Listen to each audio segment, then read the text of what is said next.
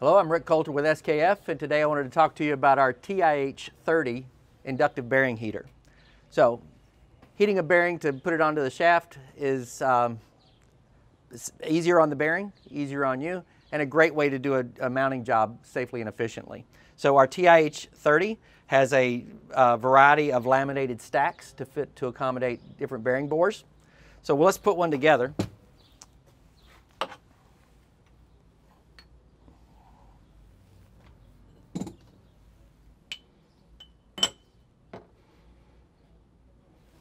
So you put the bearing on the laminated stack as close to the transformer as possible. The thermocouple you put to the inner ring. That way we can get feedback on the temperature that the inner ring is getting up to. We have a removable control pad. Press start. The unit will bring the bearing up to temperature. Once the bearing reaches the correct temperature, heater will shut off and you'll hear beeps. And that's a degaussing or demagnetization feature that's on the heater.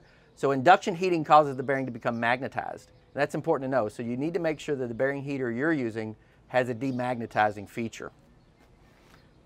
Once the bearing's hot, using our heat-resistant gloves, take the bearing off, and we slide it on the shaft. Hold the bearing for about 5 seconds to make sure that the bearing seats properly, and you're good to go.